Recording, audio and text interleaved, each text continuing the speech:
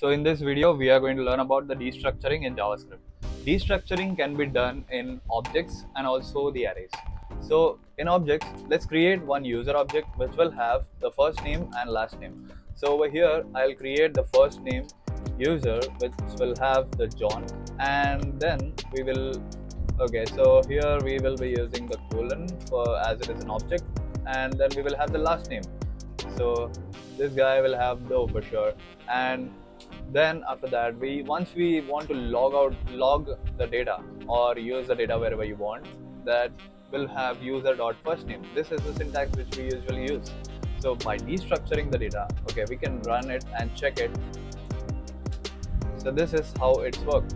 But while destructuring the data, we will have the first name variable directly, which we can use. So the first name which can be extracted from user.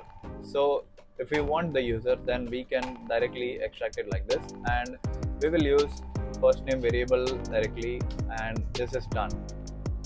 So this is all about the objects, and now we will be learning about the arrays.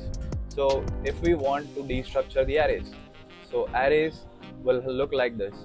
So let's create a data array over here, and this will have the numbers, that is 1 2 3 4 5 6.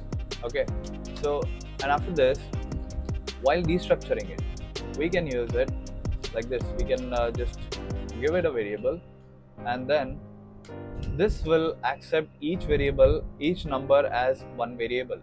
So if you want to skip some variables and use the other one, that is the third one, so this can be done. And now once we want to console log the data, this will use the third variable, and we can see that the third number is being printed.